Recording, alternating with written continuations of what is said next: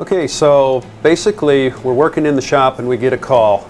Pick up the phone and it's a customer who's interested in having a fish done. Generally, I'll try and talk him into doing the reproduction. Reason being, you can control your mount more. You don't have your shrinkage in your fins and things involved in a skin mount, and they're going to last longer. In most cases, we can make them look more like a real fish than the actual skin mount. So in the case where he's actually got the fish, he'll bring the fish into the shop and we'll take measurements. The way that we do that is we'll take tape measure and we'll go over the top side of the fish and take the overall measurement. In this case, on this fish blank, it's 17 3/4 length, and we've got a girth measurement right at the front of the dorsal fin of 13, actually 12 3/4 inches. In this case, the customer did release the fish and he brought us a reference picture like this, and he's actually taken the measurements. So at that point, either way, we can go to the catalog and we can go down the reference of the type of fish, the length and girth measurements, and pick which blank is going to work the best. Once we've finished sanding down all the edges and made sure that everything is thinned down to just the right thickness, we're going to want to test our head on the body. Generally, this head is not going to slip right on there because when it gets heated up, it'll distort a little bit. All you need to do at that point to reshape the head is to heat it. So you'll notice when I set this head on, it seems to me that it's not going to fit. So I'm going to want to heat the head. It'll soften it and then I'll be able to push it on. I prefer to use a hot air gun, so I'm just going to turn it on and I'm going to keep moving it around the interior of the head. We want the whole head to be warm, not just the gill plates. Once it's heated, you can just carefully force it into place and you can see that the head fit is perfect at that point. Then what you want to do is just hold it in place and let it cool a little bit, and it'll basically stay like that until we're ready to do the installation. Okay, at this point our head is cooled down and it's basically going to stay where it is, so it's going to fit back on the form when we're ready to install it. I might mention that I did pre-paint the gills before I test fitted my head. Normally I'll test fit the head first, but for convenience at this point we went ahead and had the gills pre-painted. So the next step, what we're going to do is we're going to install the eyes. When you order your fish, the eyes do not come with the fish. That's so that you can decide which type of eye you prefer and order the kind that you like. There's two types of eyes.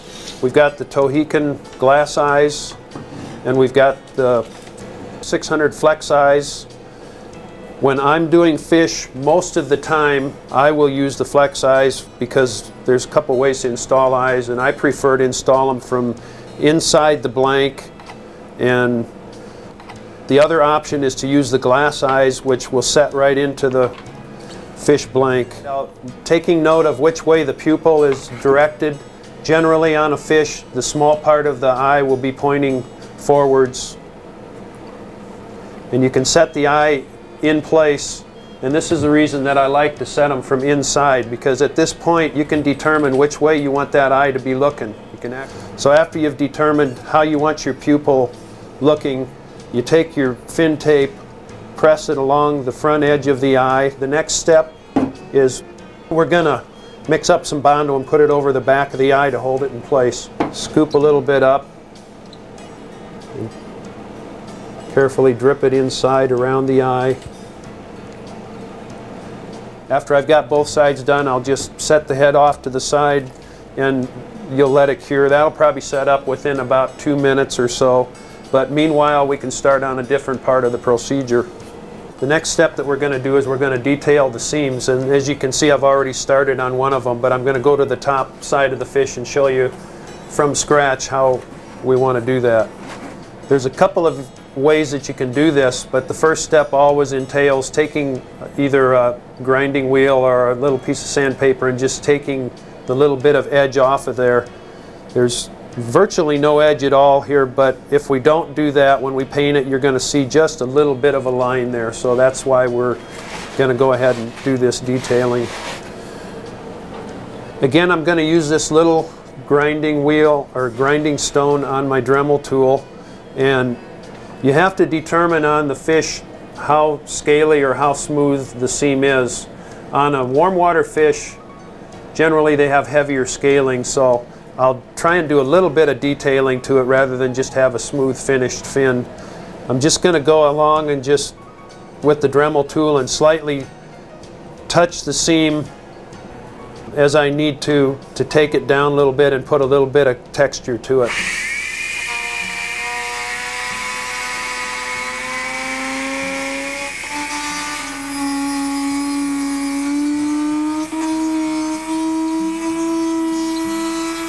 So you can see that was really quick and easy. Theoretically, you could almost leave it like that, but generally I'll want to go over it with a little bit of fine sandpaper to smooth it out a little bit.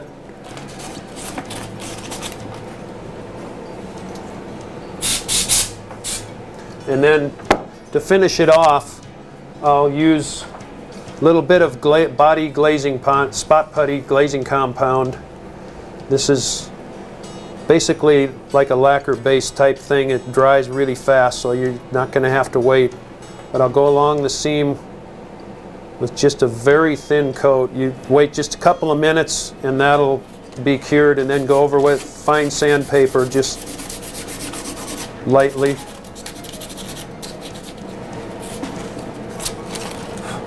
And that basically has finished my seam out, ready to paint. Well, I've got all my seams sanded now, and after I've sanded them, I generally will take my sandpaper and just go over the fins that are attached to the fish. The front leading edges will have just a slight line from the mold.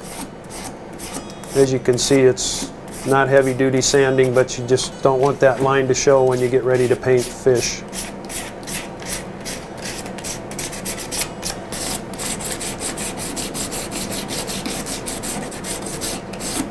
That being completed, I'm going to turn the fish back over, and I'm going to take my little grinding tool, and I'm going to just grind out a small area where I can sculpt my vent back in, because in the molding process we have a seam there, so we can't actually have that on the fish ready to go.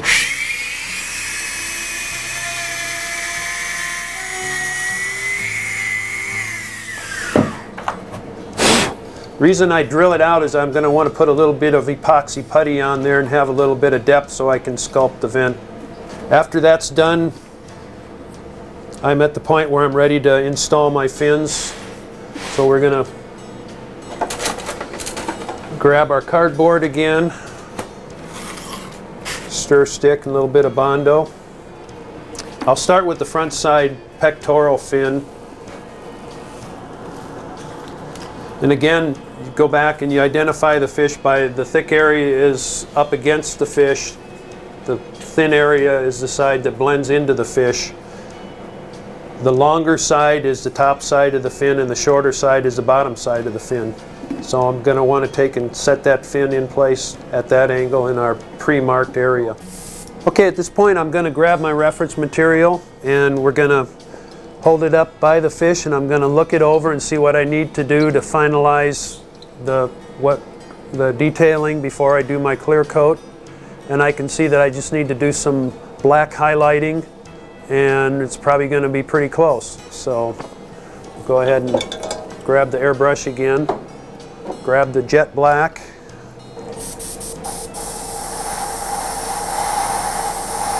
and I'm just going to start working some detailing areas that I've taken note of when I looked at the picture.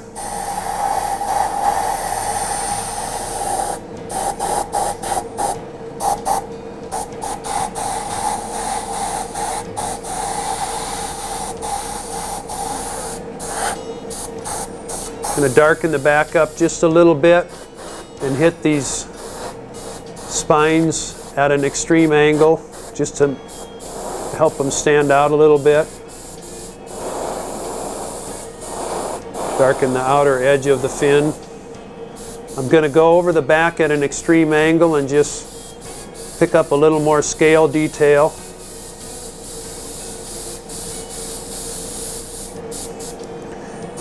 Going to detail the tail just a little bit.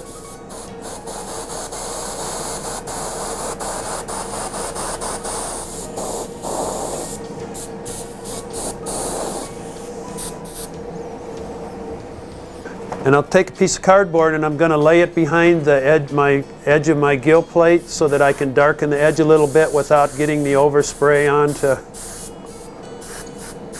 where I've painted the side of the fish. Darken the cheek just a little bit more.